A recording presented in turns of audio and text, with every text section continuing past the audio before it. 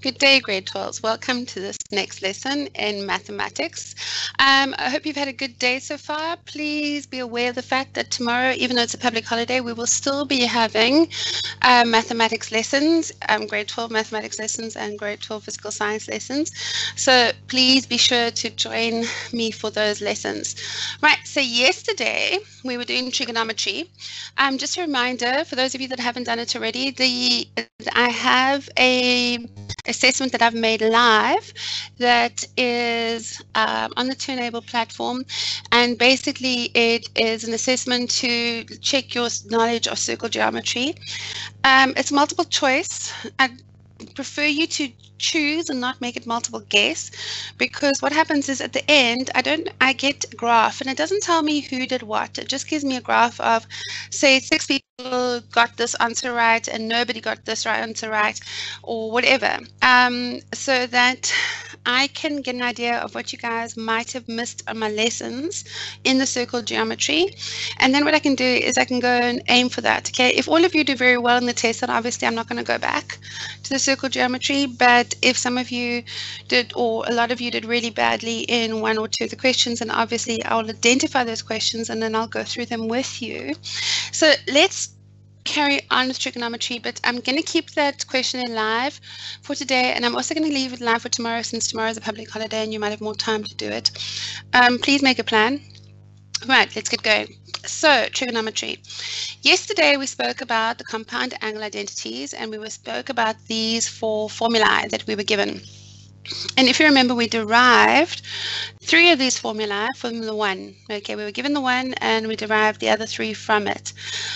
Okay, and then we practiced some examples. Today we're moving on from that a little bit, and we're moving on to double angle formulae. Now again, you need to be able to derive these. So I'm going to show you how to derive them from the compound angle formulae. And you need to learn this because it's one of the things they can ask you. And then we're going to show you how to use our compound formula and then double angle formula in some questions. So first of all, sine to A. Do you agree that you could write that out as sine A plus A? And then using our rule that sine of A plus B is the same as sine A cos B, sorry, plus sine B cos A. That's the rule we're using.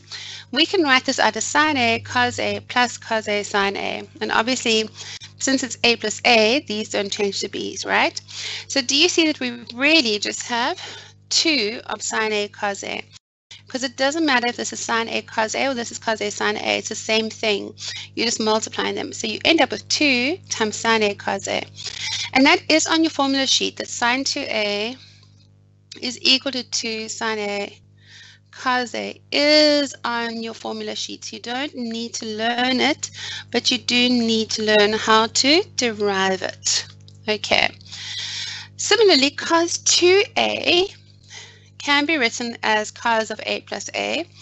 And then our rule is this: cos A plus A can, if we do cos of A plus B, the rule is it's cos A cos B. You change the sign, becomes minus sine A sine B, right? But of course now there are no B's, so it's cos A cos A minus sine A sine A. So that means it's cos A squared minus sine A squared. And what's important for you guys, if you don't already know this, is that we don't write cos A all squared. We write, it's the same thing as cos squared A. That there is the same thing. So just as you don't write, when you're writing x plus 2b, you don't write the number 1 there, because it's just the way it's done in maths. You can write it, but it's not correct. Similarly, we don't draw our cos A squared like this. We write it as cos A all squared. Okay, right. So obviously then cos 2A is equal to cos squared A minus sine squared A. And again, that is given to you on your formula sheet. Right, the final thing we need to do is show that cos 2A can actually be written in 2 other ways as well. So you need to know that, because there are optionals that you need to go for. So we know cos squared A, cos 2A is cos squared A minus sine squared A. But the general rule is cos squared A equals, cos squared A plus sine squared A equals 1. So we could either substitute for the cos squared A or we can substitute for the sine squared A. So if we substitute for the cos squared A, in other words, we take this and we go cos squared A is equal to 1 minus sine squared A. And then we substitute into that. Do you agree that we get 1 minus 2 sine squared A? Okay. Or we could also do, instead we could solve for the sine squared A. We could go sine squared A is equal to 1 minus cos squared A. And then we substitute that into this over here. So it becomes cos squared A minus cos squared A minus 1 minus cos squared A, which becomes 2 cos squared A minus 1. And all those three are actually on your formula sheet. Okay, they're all on your formula sheet.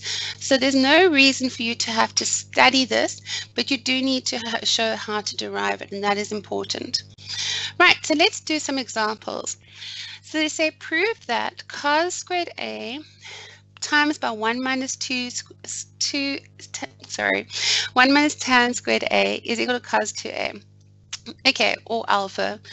So we know that cos 2 alpha can be either written as cos squared alpha minus sine squared alpha, or it can be written as 2 cos squared alpha minus 1, or it can be written as 1 minus 2 sine squared alpha, because we just proved it, but that is on your formula sheet.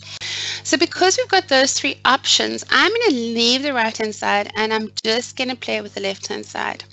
Now, whenever you're doing a prove that, you never work with them together. Okay, you either work with the left-hand side or you work with the right-hand side. You never do them together.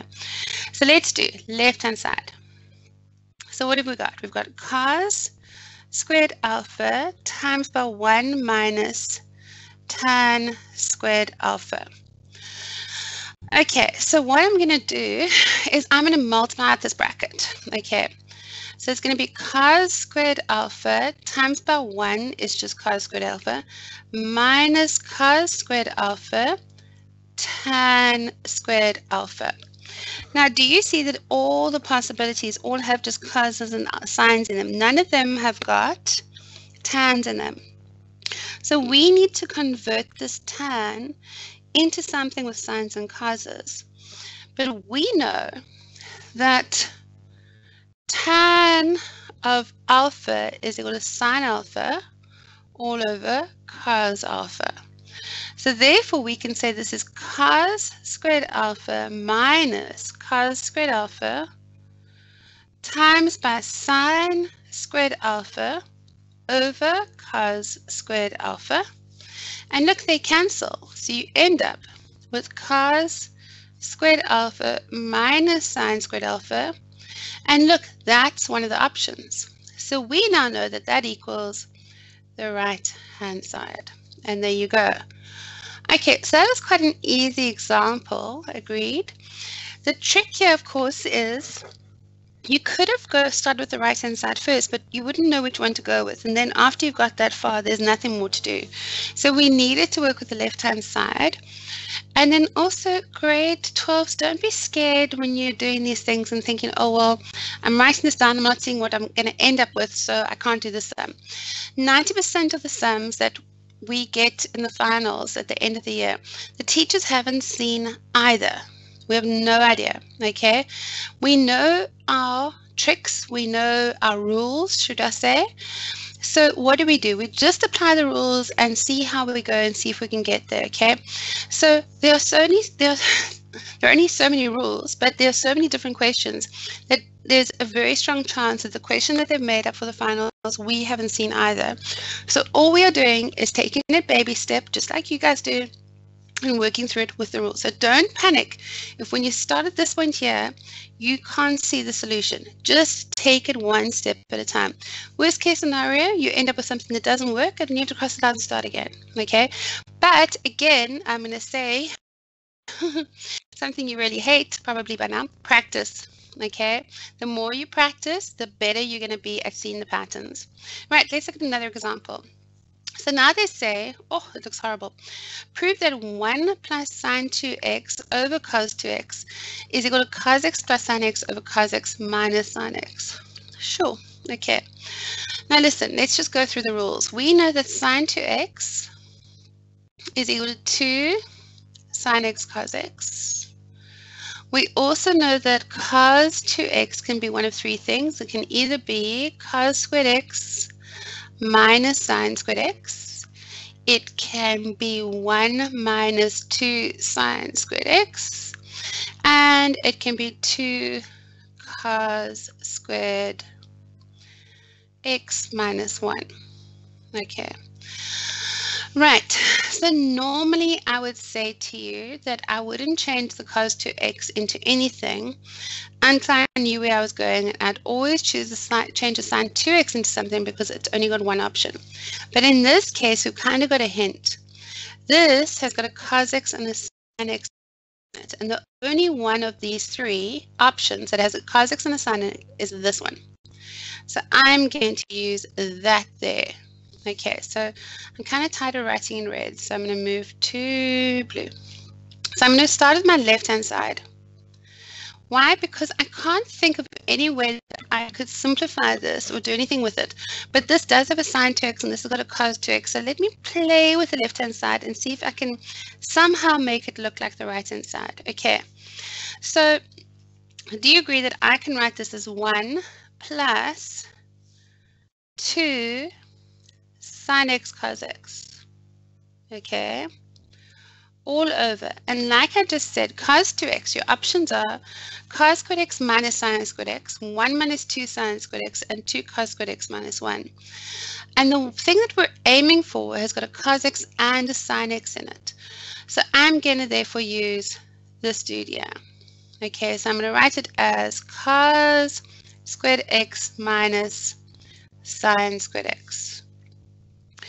Okay, now I still don't know what to do at the top, so I'm going to write 1 plus 2 sine x cos x. But do you agree that the bottom is the difference of two squares, right? We've got cos x minus sine x, and we've got cos x plus sine x. That's quite nice because do you see that's the same as that? So we have to do something to get rid of this cos x plus sine x. And there's a trick. And the trick is this, to realize that one of the identities is that cos squared x plus sine squared x equals 1. And if that's the case, I can replace this 1 over here with cos squared x plus sine squared x. Okay, now you might be thinking, why the heck would I want to do that? So let me just show you, and then you can see where it comes from. So if I write this as cos squared x plus sine squared x plus 2 sine x cos x all over my two brackets, cos x minus sine x cos x plus sine x. Do you see that we actually have at the top here, we've got a trinomial. We've got a cos squared, we've got a squared term, and a middle term. Okay, if I had written this like this, if I'd written this as x squared plus y squared plus 2xy, you guys would have been jumping up and down going trinomial, trinomial, trinomial. But now, suddenly because it's cos squared x's and sine squared x's, you're not so sure about that. That there is a trinomial, okay? So we're now going to rearrange it so it looks like a pretty trinomial, and then we're going to factorize it. So let's do that. So it doesn't matter which one you put first, but since this is a cos got first, I'm going to write the cos as a first. I'm going to say, okay, equals cos squared x plus 2 cos x sine x, and no, it doesn't matter which order they come in, remember, because this is multiplication, plus sine squared x all over cos x minus sine x cos x plus sine x. Okay, Now, can we factorize this? Again, if I gave you x squared plus 2xy plus y squared, could you factorize it? I'm pretty sure you could. Do you agree that the factors are going to have to be x and y, because the coefficient of x squared is 1 and the coefficient of y squared is 1? Okay, so therefore, it's obviously it has to be that. And this plus here tells me that both signs are the same and they're both positive. So therefore, we get x plus y. But then our x is in the place of cos squared x, right? So cos x. So we could write this as cos x plus sine y. Oh, sorry, sine x.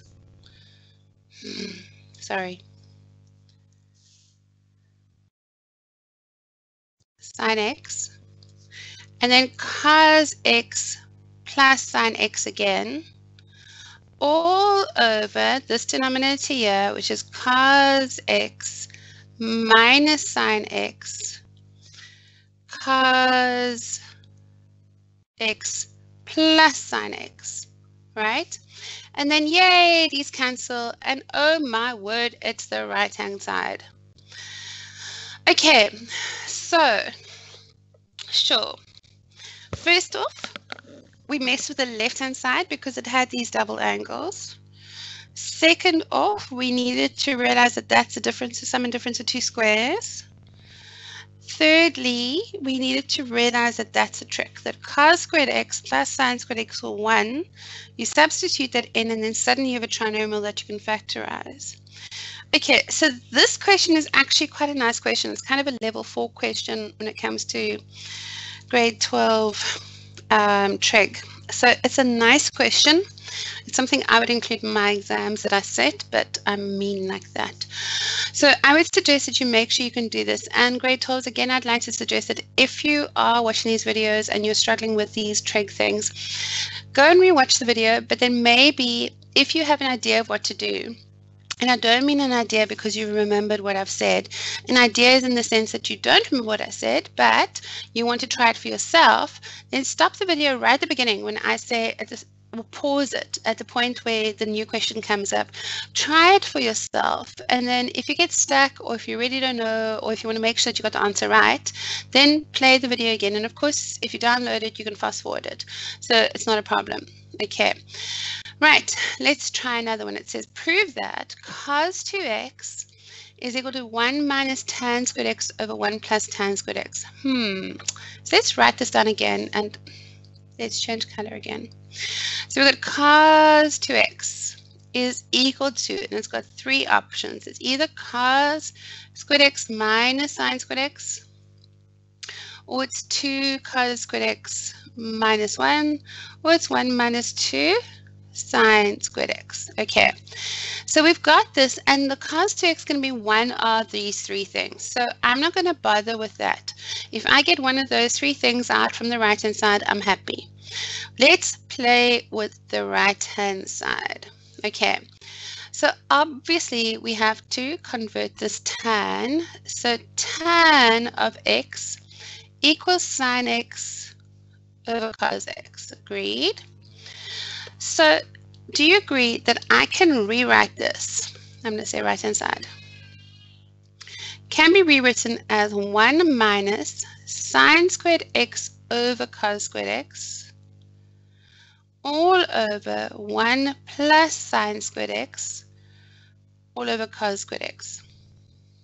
Okay, now that looks a bit messy, so I'm going to rewrite it. I'm going to rewrite it over here. I'm going to write it 1 minus sine squared x over cos squared x, and I'm going to divide it by brackets 1 plus sine squared x over cos squared x. All I've done is I've rearranged this into an old-fashioned division sum. Right, so if we want to divide anything, we need a common denominator. So I'm choosing a common denominator of cos squared x here. Okay, so it becomes, remember this is implied over 1. So 1 goes into cos squared x and gives you cos squared x. Cos squared x times by the top 1 gives you cos squared x minus sine squared x divided by, same thing here, we're going to do a common denominator of cos squared x. There really isn't a reason for this bracket now because the divide by line shows you that the whole of this is one number. But if you guys struggle with it, feel free to put brackets in. It's not going to be wrong. So remember there's an implied 1 here. So 1 divided into cos squared x gives you cos squared x. And you multiply up, it gives you cos squared x again. So you got cos squared x plus sine squared x, right? Right, so what do you do when you divide? When you divide, you tip and times. So this becomes cos squared x minus sine squared x all over cos squared x times by cos squared x all over cos squared x plus sine squared x. And some of you might be shouting at me already, and I'll be very happy if you are. We can cancel those. What is cos squared x plus sine squared x? That is equal to 1. Okay? So therefore, this whole thing is equal to cos squared x minus sine squared x, which is equal to cos 2x. And the reason I thought some of you might be shouting at me is because you might have realized already over here that that is equal to 1, and you didn't have to write it again. So there you go. Okay, so again, grade 12s. Again, when I start these things, I think, oh, they look terrible. Let me just take them baby steps. Let me write them out. Let me apply my algebra that I know, etc., etc. And that's all you have to do. Seriously, I hate the phrase, but it's honestly the truth. You need to use baby steps. Right, now let's try this one. Now sine 2x is a nice one because it's just going to be 2 sine x cos x. So that's what we're aiming for. We're aiming for the left-hand side to equal 2 sine x cos x, okay? So let's play with this right-hand side. And again, we're going to use the fact that tan x is equal to sine x over cos x. Okay, so right-hand side. We've got 2 sine x over cos x all over 1 plus sine squared x over cos squared x. Okay, so do you agree that the best thing to do again would be to break it up into its nice fractions like we did in the last question? So what we're going to do is we're going to write it as 2 sine x over cos x divided by big bracket 1 plus sine squared x over cos squared x. But we can't divide anything if it's got 2 terms. We need to bring this over 1 term. So we need to find a common denominator. And the common denominator is going to be cos squared x. So that becomes cos squared x plus sine squared x. And that is still the same. Okay, and here I can hear you shouting already that there equals 1. Okay, so therefore, do you agree we got 2 sine x over cos x divided by 1 over cos squared x, which could be rewritten as 2 sine x over cos x times by cos squared x over 1. Because remember, when you divide, you need to tip and times. You flip it over and you times it.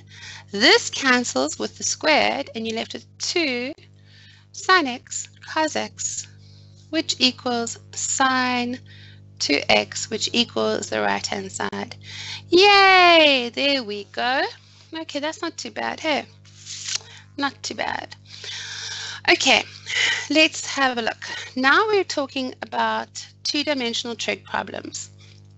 Okay, so the reason we're going on to two-dimensional trig problems is because often within the two-dimensional and three-dimensional trig problems, they ask us to use something or prove something which then applies your double angles or your compound angles. So let's have a look.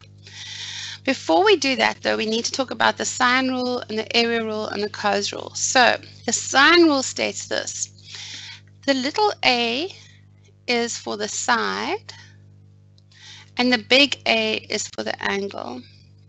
So the sine rule states that little a over the sine of the big angle A is equal to little b over the sine of the big angle B, or little c over the sine of the big angle C, or vice versa. In other words, if you flip the one, you can flip them all. Okay.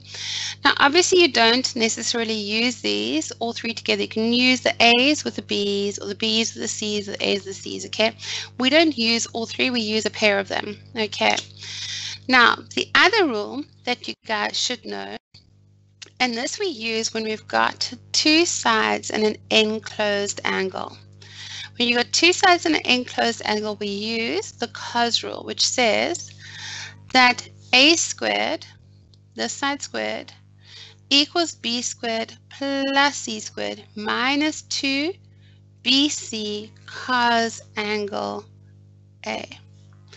So a squared equals b squared plus c squared minus 2bc cos angle A. Or you could rearrange it to find the size of angle A. So you could say, and let me show you how they did it. We're solving now for cos of A. So what we've done is we've got a squared minus b squared minus c squared, okay, we've just taken this across, is equal to minus 2bc cos A. But now we want cos A by itself, so we divide both of these by minus 2bc. Okay, that's supposed to be a c. Okay, so then what happens is that when you divide it, it becomes a squared minus b squared minus c squared over minus 2bc is equal to cos A. But nobody likes the minus in the front. So what you do is divide the whole thing by a minus. So then this becomes minus, that becomes plus, that becomes a plus, and that becomes a plus. So you end up with b squared plus c squared minus a squared over 2bc is equal to cos A. But quite candidly, this is on your formula sheet, right? This is on your formula sheet. And I find a lot of my students mess up when they try and convert to this. So what I would suggest you do is that if you're solving for your A, you put all the numbers in first and then find the value of A, because it's much easier to solve for an angle or anything once the numbers are in. Okay, so I wouldn't derive this unless they actually asked me to do it. Okay, and then finally, the area rule. Now we know that area is equal to half base times height. Okay, but in trig, the rule is a half AB sine C. So that is a half AB sine of the enclosed angle is exactly the same principle as a half base times height, and that gives us the area. Okay, so those are three formulae that you need, and they are on your formula sheets as well, so you don't actually have to learn them. Right, so now let's look at an example. TP is a tower. Okay, yes, T and P is a tower. Its foot P and the points Q and R, okay, Q and R, on the same horizontal plane. From Q, the angle of elevation is X, okay, and that's R. And angle PQR is 150 degrees, and angle QPR is Y, and the distance between P and R is A meters. And they say prove that TP, they want TP, whoopsie, they want TP to equal this horrible thing here. They want TP to equal this horrible thing here. Okay, before we talk about this horrible thing, let's just talk about angles of elevation and everything, what's going on. So basically, if I had to redraw it, here is your tower, okay, with its little turrets. Okay, and what's happening is that there is a dude over here standing at Q, and he is looking up at the tower, and that is the angle. The angle of elevation is the angle he's looking up at. there is another dude standing over here at R. Okay, here's another dude. And all they're saying is that that's the picture, right? This distance here between the tower and dude at R happens to be A. The distance between the base of the tower and the dude at Q happens to be this distance here. That angle there is 150 degrees, but that's on the ground. Remember that that's the ground. So this is up. This angle is at 90 degrees. So that's up, and this is on the ground. So if it's easier for you guys, you're welcome to shade this in a little bit so that it helps you realize that this is 2D and this bit here is on the ground, okay? And that bit up there is actually on the sky. Okay, so now let's go through it again and make sure we've got all the information. So we've got the same horizontal plane, we've got 150 degrees X, we've got Y. All right, now let's write it down. We'd have to prove. Required to prove that TP is equal to A tan X cos Y minus root 3 sine Y. Okay, so here's Y, here's A, and here is X, okay? And they want TP. Now, the trick with these questions is to realize that we're moving from one triangle to another. We're moving from this triangle here that's got the TP into this triangle or vice versa, and we're doing it via this line here. This line, PQ, is our bridge between the two triangles, okay? PQ happens to be one side of this triangle, but it also happens to be one side of this triangle. So that means that we need to find an equation with PQ and then relate it to both of these triangles. So let's first look at this top triangle here, okay, the top one. Do you agree we've got TP and we've got angle X and we want to relate it to PQ? But this is the adjacent side and this is the opposite side. So do you agree that if we're thinking about SOHCAHTOA, we should be playing with tan because tan is opposite over adjacent. So we could say, okay, fine, tan of X is equal to the opposite side, which is TP, over the adjacent side, which is PQ, right? Therefore, we can say that TP is equal to tan X. Well, actually, let's just write that out nicer. Is equal to PQ tan X. Now, at this point, I get excited because I can see that I've already got my tan X there for my required to prove. Now, all I have to do is get PQ to equal all this other stuff. Okay, so now we're looking at the blue triangle that is on the ground. This triangle here. Okay, this one here. So do you agree we've got 150 degrees, we've got a Y, and we've got two sides, and we've got coses and Y's over here. So we've got our options are either to use the cos rule, which is A squared equals B squared plus C squared, plus C squared minus 2BC cos A. Or we can use a sine rule that says A over sine A over sine A is equal to B over sine B. Now I'm thinking about this and I'm thinking, well, this is PQ, which we've got. This is angle 150 degrees. This is Y, but this is A. So that would mean that we'd have A, we'd have Y, we'd have 150, and you've got sine Y. Okay, right. So what about if we played with this and let's say that this angle here is 180 degrees minus 150 degrees plus Y, okay? Which is the same as saying that that is going to be 30 degrees minus Y. That angle is 30 degrees minus Y. Why? Because 180 minus 150 is 30, and minus times the plus is a minus. So it's 30 degrees minus Y.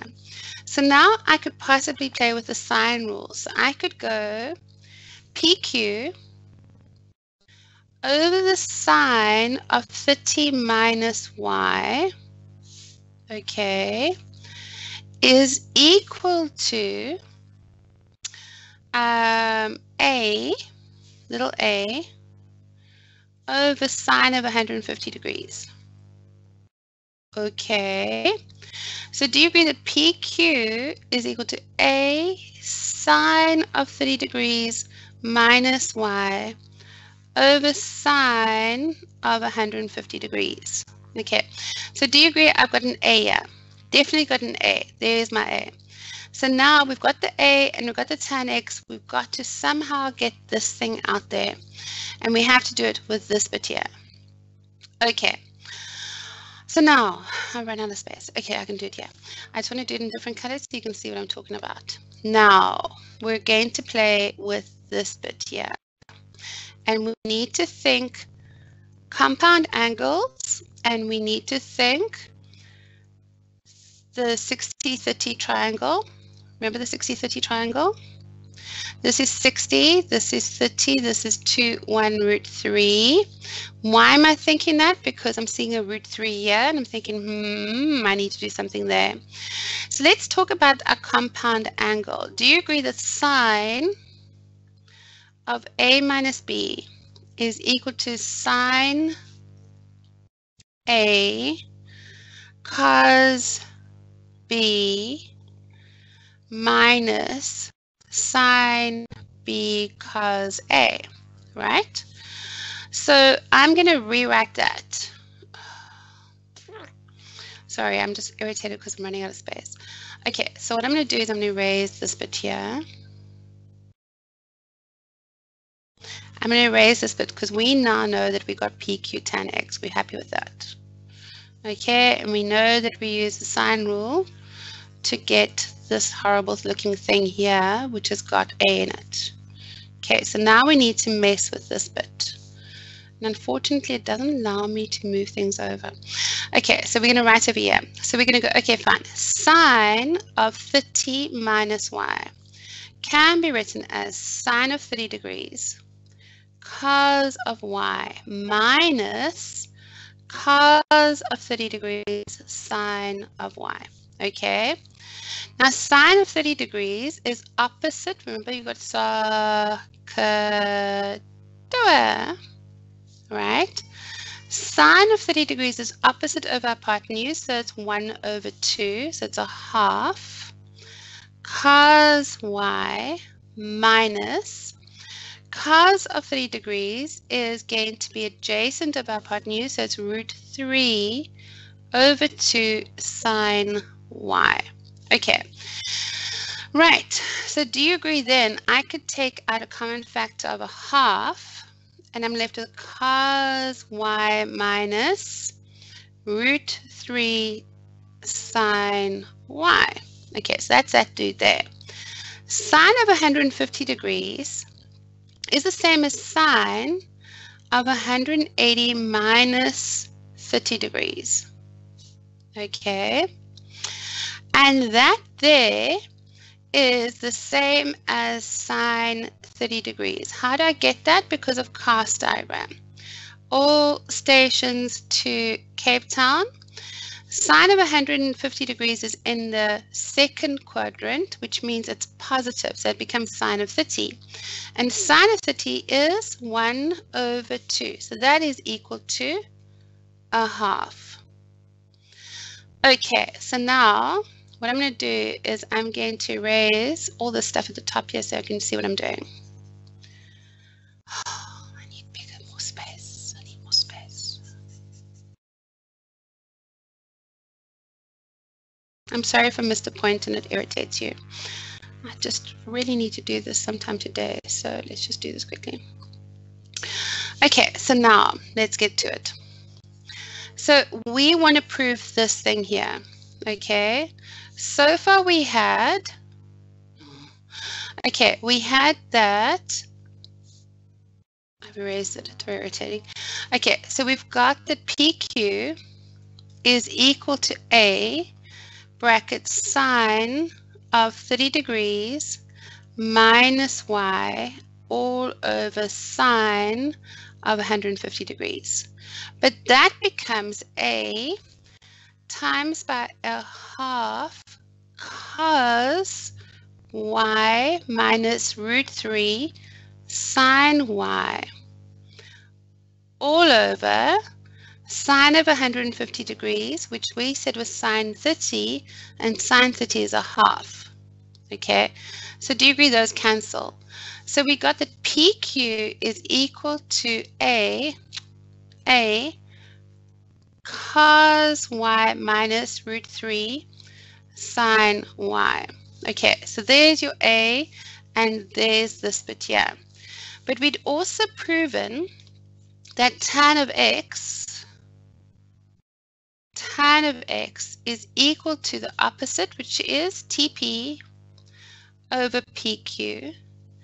Therefore, TP is equal to PQ tan x.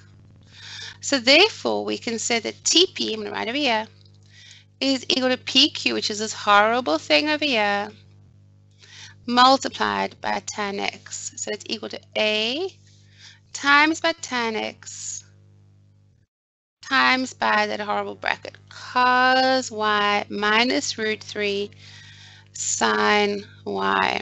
Sure. Okay, so that was a nice, tricky question. I actually really like that question. Okay, and the reason I liked it so much was because you used the fact that you needed to know your SOHCAHTOA, you needed to know your sine rule, you needed to know your compound angles, and you needed to know your special triangles. So that's actually a really nice question when it comes to trig. Okay, grade 12s, I'd really like to urge you to try this question for yourselves. In other words, go through the video again until you get to the top, the first question again, and then pause the video and try the question for yourself. And then make sure you can do it. And I know it's a bit messy, but if you watch through it, you'll see how I've erased it and where I've come from and everything else. And then finally, I'd really like to urge you, if you've got the time, please go do the geometry live assessment so I can see how you guys did. And so I can see also if there's any sections that I really need to go over with you guys again. Right, okay, that's it for today. Have a wonderful day, and please join me tomorrow. I am going to be here tomorrow, even though it's a public holiday. I will have voted in the morning, and then I'm going to come and teach you guys in the afternoon. Have a great day.